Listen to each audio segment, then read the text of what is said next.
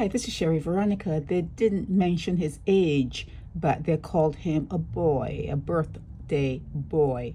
And he said he was sorry for his actions, that he knew that he should not have had that much of weed on him, but he had it to celebrate his birthday. He was having a good time driving his vehicle, going where he was going and smoking, and somebody smelled like they said, the cops smelled the pungent scent, and they stopped him, and they say, well, could we search your car? And he actually said yes. He consented to a search, and they found marijuana inside his vehicle. But the thing about Chong, Akeem Emmanuel Chong, is when the judge asked him to say something good about himself. Say something good about yourself. There ain't nothing good about that. There ain't nothing good about that.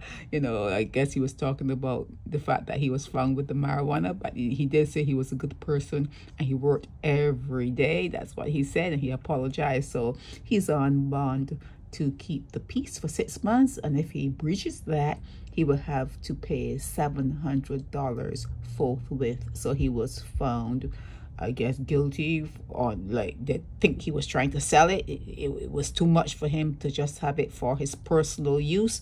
So he was found guilty on that, but then he was reprimanded and discharged on other charges. So yeah, that's it for Akeem Emmanuel Chong. I could not find his photo anywhere. Okay, could not find the birthday boy's photo anywhere. So if you have a photo of Akeem Emmanuel Chong, could you please send it to me? This is Sherry Veronica.